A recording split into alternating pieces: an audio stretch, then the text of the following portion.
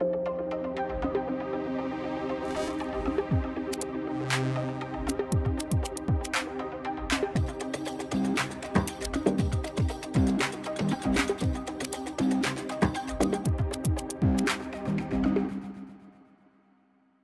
everybody. We're back and right on time. So right now we're going to listen to Jean-Christophe Delaunay, who's a former pen tester who used to play a lot with Microsoft Active Directory infrastructures, both on defensive and offensive aspects of Synacktiv, a French offensive security company. He is now in the reverse engineering team within his company, focusing on Windows and hardware topics. His talks is IOMMU and DMA attacks, or Input-Output Memory Management Unit, and Direct Memory Access Attack. So let's start. Hi, everyone. In this presentation, I'm going to talk about IOMMU and direct memory attacks. But first of all, I'd like to thank NorthSec staff for their incredible work in order to organize these events online.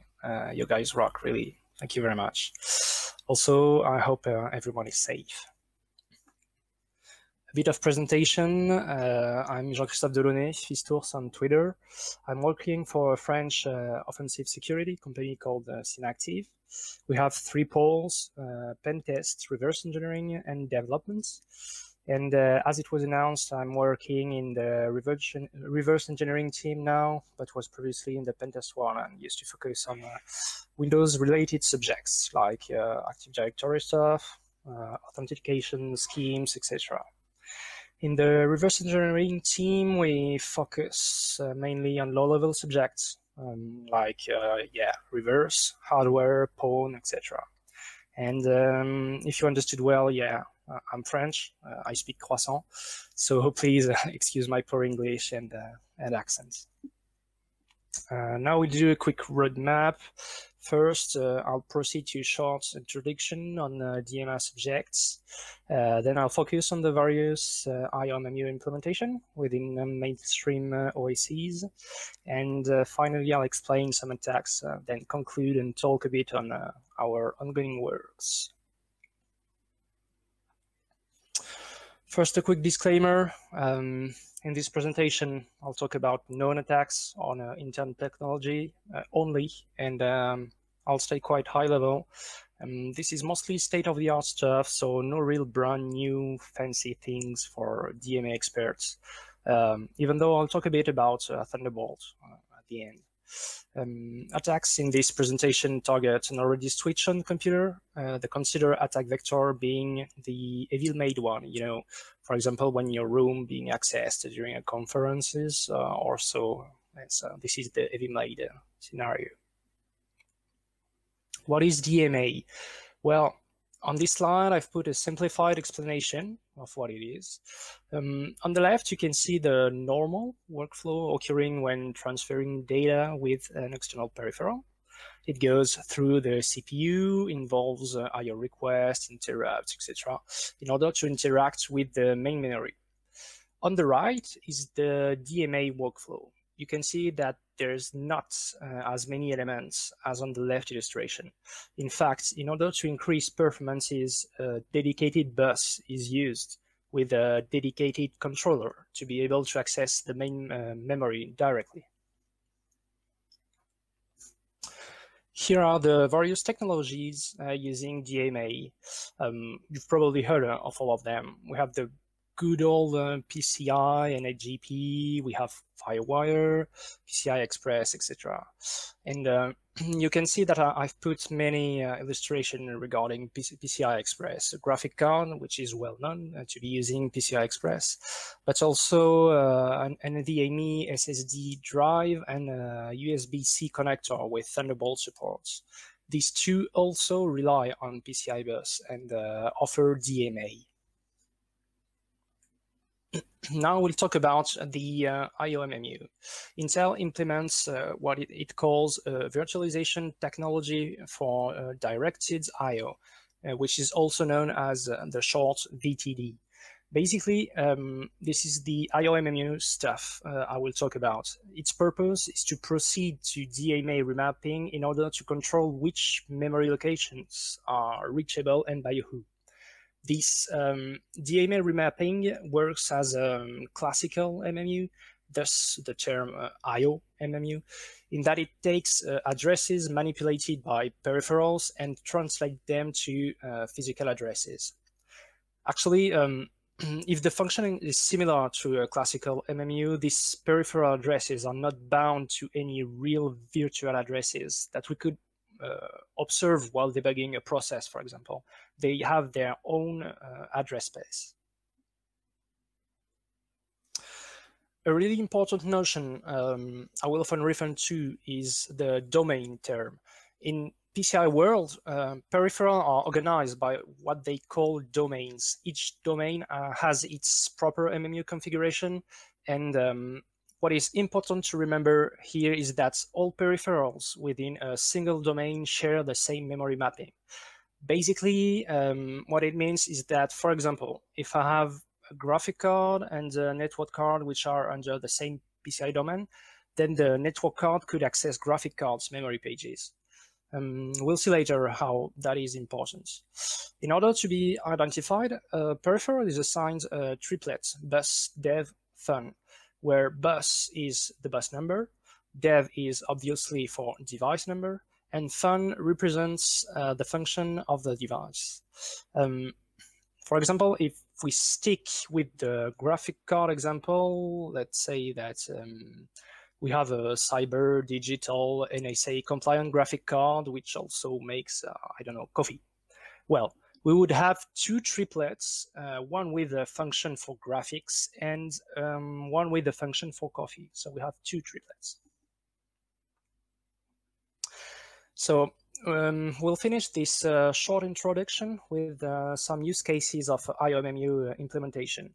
The first one, which is actually the well-known one, is the hypervisor use case.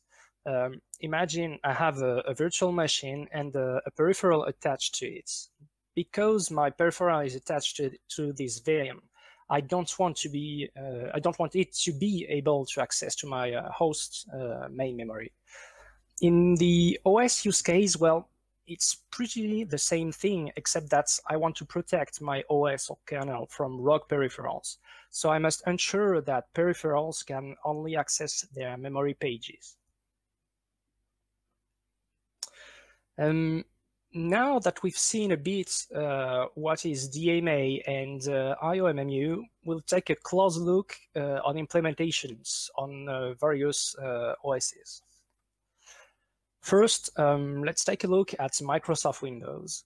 On Windows, IOMMU is used by technologies such as Hyper-V, virtualization-based security, which is also called VBS, and the new kernel DMA protection. Hyper-V, well, you've normally heard about it, is the Microsoft virtualization technology. VBS on its side relies on Hyper-V and permits to isolate critical components as LSASS or stuff like that from unsecure world. We'll see what it is after. And finally, the kernel DMA protection is a new feature introduced with Windows 10 version 1803. Basically, what does kernel DMA protection is, it's preventing peripherals which have not a driver with memory isolation capability, like DMA remapping, to work while the computer is locked. And you can see that I wrote on the slides that this is according to Microsoft, because unfortunately, Windows being closed source, we can't be 100% sure there are and there are not a lot of technical documentation on the IOMMU usage in here. So a reverse engineering work is needed and actually is in progress on our side. On this slide, I've put a scheme of what is VBS. We won't go a lot in details on it, as this is not the purpose of this presentation, but on the right is where the user evolves when using his computer. It's called VTL0. And on the left, you have the secure world, which is called VTL1 and is isolated from VTL0. Technologies such as credential guard, device guard, etc., they all rely on VBS, and the underlying stuff is the IOMMU. Now let's talk about Linux IOMMU implementation. On Linux, the IOMMU is not activated by default. You can change this with a special boot argument, Intel IOMMU on, but it's not here by default. And by the way, there is also an AMD IOMMU, but this talk is on Intel. So each IOMMU type defines an IOMMU OPS structure, which serves as an abstraction layer while interacting with the hardware. We'll see this on the slide after. And here on the slide, when I say platform type, I don't refer to x86, x64, etc., but more on Intel, Equinox, MikroTik also. In Linux world, a virtual address as seen by a peripheral is called an IOVA. It is associated with a physical address, PADDR, with its corresponding SCLs. On Linux, mapping is achieved per domain and not per peripheral. But also each peripheral has its own domain. So in fact, each peripheral has its own address space. So here is the IOMMU OPS structure for the Intel platform. And looking at it, you can see why it is considered as an abstraction layer. And I've also put on the right the map function and the corresponding unmap function. You have all the function pointers in here. So we have here for Intel, but we would have the same for AMD, Equinox, etc. And we finished the implementation part with macOS. Apple understood many years ago that hardware security is really important. They've been adding IOMMU support for quite some time, actually. And if a lot of parts are open source, we can take a look, but unfortunately, all the driver parts is not. So at Synacktiv, we began to reverse engineering the UEFI part in order to understand how it is implemented.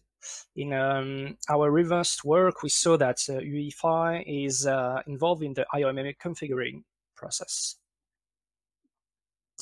This, in particular, means that IOMMU is enforced at boot time. Also, we saw that there is a custom UEFI protocol permitting drivers to configure IOMMU mappings for peripheral. Precision here, when I say protocol, well, it is protocol in a UEFI context. Basically, there is an interface implementing functionalities, and this interface has a custom GUID. Drivers can talk to this interface. They just have to specify the GUID they want to talk to. And when the UEFI hands off to the OS, the Apple IOPC family driver reinitializes the IOMMU for the OS context. This driver also declares the Apple VTD device mapper class, which overrides the IOMapper class. Well, here you can easily guess what this class do, as their names are pretty talkative. Also, the Apple VTD device mapper class redefines IOVM map memory and the corresponding IOVM unmap memory API, which permit to add and remove memory mapping within the IOMMU. And what is really important is like, it's unlike Linux, macOS uses a single domain for all peripherals. And we'll see after why this is really important. Okay. We've seen the theoretical stuff, and we'll now see the attacks. Actually, if you got bored until now, I hope it will change now. We'll see. Once again, we'll start with Windows. A quick reminder first that we consider here that the target computer is already switched on and is locked. As we saw earlier, Windows does not use IOMMU by default. The workflow of this attack is pretty easy to understand, actually. First, we find a way to connect to the PCI bus. We then probe the target computer main memory, searching for the unlocking routine. We patch the password checking routine, et voila. You can log whatever password is entered. Now we'll see a bit more in details how to do so. So I said we are probing main memory, searching for unlocking routine. This routine is called MSVP password validates and is located in ntlmshare.dll. In red, I've highlighted the RTL compare memory API, which is used in this routine to compare the entered password with a normally valid password. On the left, I've displayed the opcode corresponding to the instruction in IDAPRO. Now, as I said, we want to patch the password checking routine in order to be able to log in whatever password is entered. Here is the result of such a patch. As you see, I've not the previous conditional jump to ensure that we continue in the branch we are interested in. And by the way, this branch being the one that basically says this is the good password. So we managed to have a good password, whatever password we are entering. To proceed to this attack, we have to search for a specific opcode in main memory. For that, we use the awesome PCR leech tool from the no less awesome Frisk. And if you look at this slide, you can notice many things. First, my amazing Microsoft Paint skills. I'm quite proud of it. But more importantly, the two opcodes patterns I'm searching for in memory. We can see that the C60FA4 in red and FBF, etc. in orange. We are looking for them at the offsets 73A and 73E in memory. Here on the slide, I haven't highlighted these offsets as they were not aligned. But we'll see the offset on the next slide. Now we can take a look at the patch. We are patching at offset 73B with opcodes nope, nope, nope, nope, etc. So what you can understand from this slide is that we are searching for two specific patterns at two specific offsets and provide a patch to be applied at a specific offset. This kind of signature is all you need to be able to use a PCI leech. Well, apart from the hardware, of course. So the prerequisites to proceed to these attacks are hardware and software. You can use an FPGA Spartan with a USB 3 extension card for performances, or the PCIe Screamer R2. There is a more recent version of it, which is based on the M2 form factor too. And whatever adapter permitting to connecting to the PCI bus, actually. On the software side, you can use PCI leech on Linux or Windows, and you also need the signatures, as I've been talking about in the previous slides. Here is an example of my FPGA with its USB extension card on the top. So in blue, you can see the extension card. Actually, the FPGA is quite big. We'll use it more for test, etc. When you will want to attack, you will prefer the PCIe Screamer because it's much slower, much tinier. On Linux, there is also no IOMMU used by default. The attack principle, it's exactly the same, actually. You are searching for the password unlocking routine, which is, in this case, verify password hash from the pamunix.so library. Then all you have to do is to patch it. And you have here in the bottom of the slides, you have the signature for this specific library. And finally, macOS. So this part is the most interesting as the IOMMU is enabled by default, as we said earlier. So in order to be able to compromise our target, we must find a way to bypass this IOMMU protection. Colin Rothwell found some interesting vulnerabilities during his PhD thesis. He did a really great job. And following his thesis, he released with other researchers the Thunderclap platform. And This platform contains both hardware and software and permits, among other things, to compromise a system running with macOS prior to version 10.12.4. The principle is the following. You may recall that I told you that on macOS, peripherals are under the same domain. This means that they share the same address space. So this is possible to access my network card's memory pages. Well, provided that this network card relies on PCI Express technology, of course.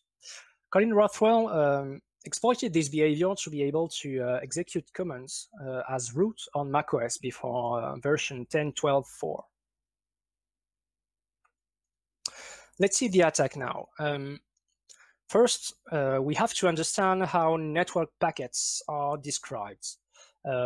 These packets are described by what we call an MBUF structure, which you can see on the slide in here. We'll see also this structure on the next slide, so I'm switching to it.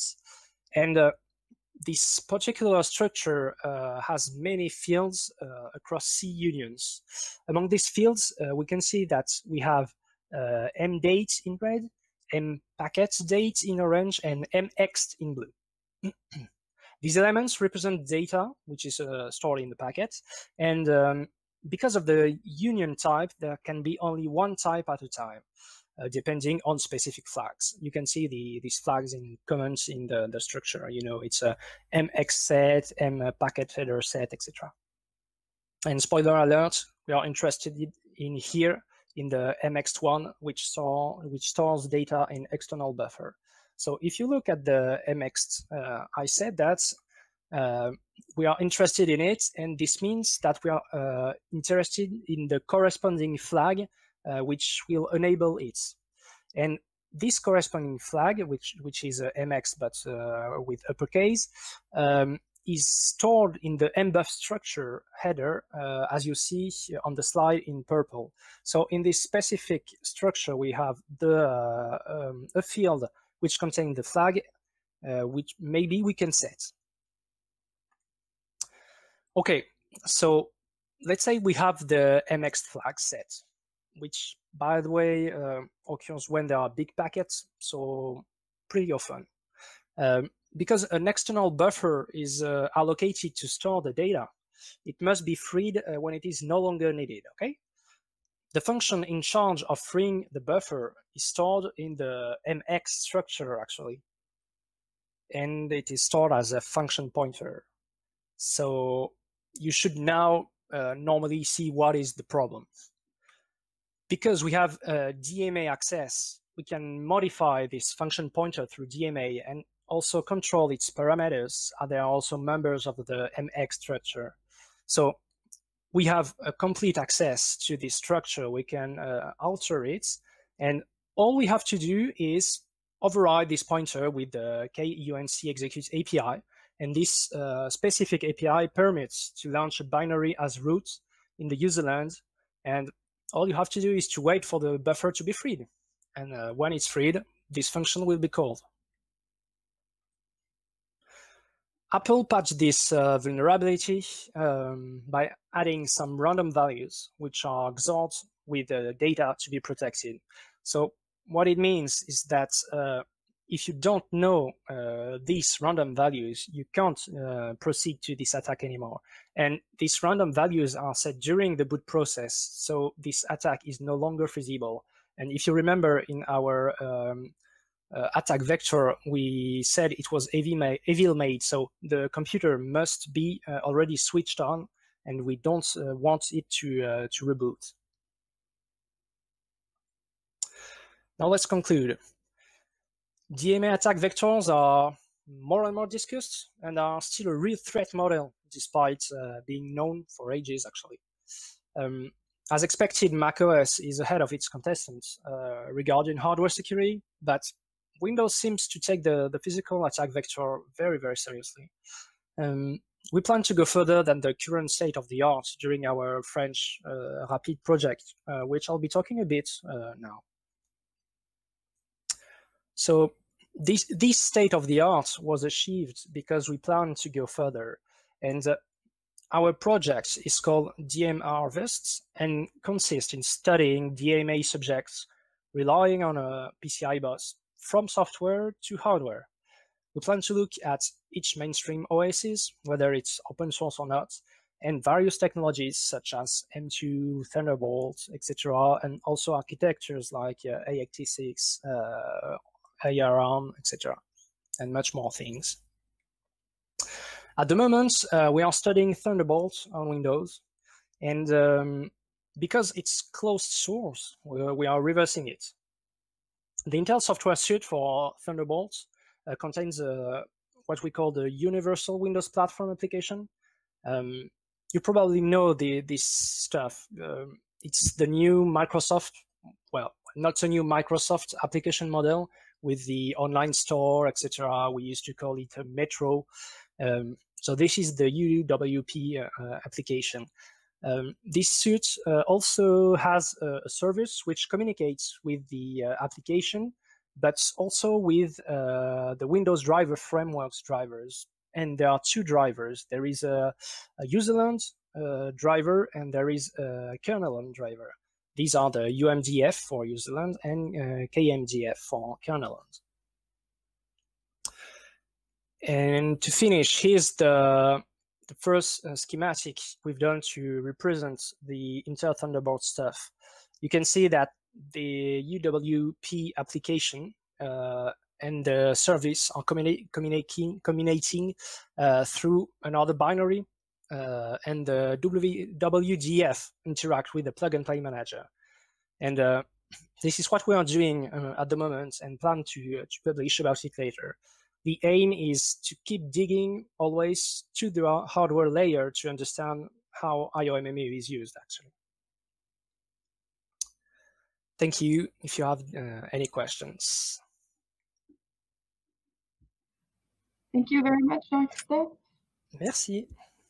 We'll give maybe 2 to 3 minutes for the participants to go and have a look at the questions, maybe upvote some of them or ask. We're 3 minutes ahead, so things are good.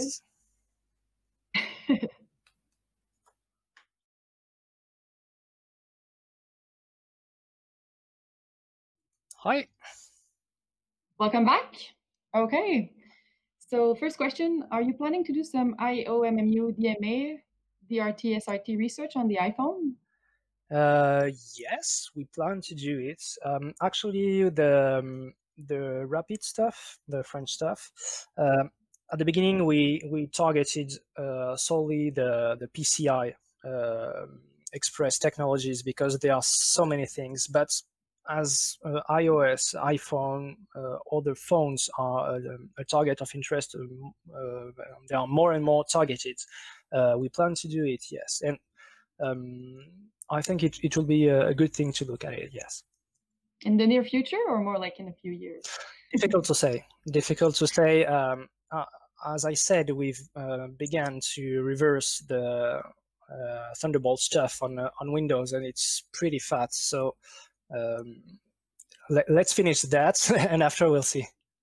I bet. Okay, good. So if you did some DMA research on the iPhone already, are you planning to release this research as well? We haven't done the research on iPhone, and because this project is public, yes, we will publish if we find something. Okay. Is the latest macOS still vulnerable to thunderclap DMA attacks? No. No. As I said, this particular vulnerability was patched, and the Thunderclap platform uses this vulnerability, so not exploitable anymore. But it's interesting. Good. Sorry. Are there any kind of signal, signature, or behavior that threat hunter could monitor to detect such attacks in real life? Signal, signature, or behavior? I don't think so. Maybe if the workstation that was targeted wasn't rebooted, and yeah, I think it's the only thing, because the principle of this kind of attacks is that you access the direct memory, so the RAM, and when you reboot the RAM, it's just flashed for the most part. So it may be if you don't reboot the computer, but it's more likely very difficult to spot this kind of stuff. Except if there are some backdoors after that, but it's not the DMA stuff. Okay. Have you heard about DMA attacks targeting embedded devices using architectures such as ARM MIPS? Embedded device, not really. A guy in my company did some stuff on the HP ILO. It's not really embedded, but it's kind of server, and there is also the guy which produces the PCIe screamer, Ramtin Amin, who did some DMA on the iPhone. So, well, it's not really embedded devices, but you have this kind of architecture beside. You have the ARM, etc. Could we say that it's like a little bit under research, or? I don't know. Honestly, I don't know. Okay. Can you read-write TPM registers at physical address fed 40,000 through DMA when the IOMMU is disabled? Which address? So I've heard the TPM, yeah, and registers at physical address fed 40,000.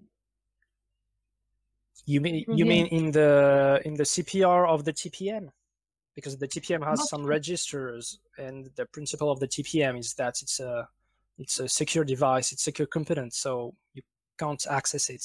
I don't know if I understood well the question. Because if it's that, no, you can't access the TPM. But whatever the TPM is exporting to be used by the exploitation system, at this moment, yes, you can, because it's in main memory. Okay, I think, yeah, you pretty much answered it. Are there IMMUs in embedded systems such as STM32F stock? Good question. I don't think so for the STM. Honestly, I don't really know. But I don't think so. Okay. Are you leveraging the work done by the Inception project in your research? Yes, the Inception project was really cool. Actually, I've done some pull requests in it, but the Inception project, the guy who did this really great work, he doesn't commit a lot. So actually, the what is done is Inception is basically the same thing as PCI-LH. It's just that Inception also supports the FireWire case. So when we're doing, when you're a pen tester and you want to do some attacks, if you have some FireWire, you will switch to Inception. Otherwise, you'll use PCI-LH. Okay. And one last question. For non-Apple hardware, does IOMMU seems to be correctly implemented at the UEFI level? We haven't looked at it, so I can't answer, unfortunately. But we plan to. Near or from future? Same thing, but actually, because as I said, there are a lot of stuff which is open source. I think they probably already some stuff on the internet. So somebody probably looked at it. I don't know. Okay. Well, thank you very much, Christophe, for being with us. Thank you to you. Thank you very much. A big round of applause to you through the chat. Thank you. Guys. And we'll take a short break and we'll be back.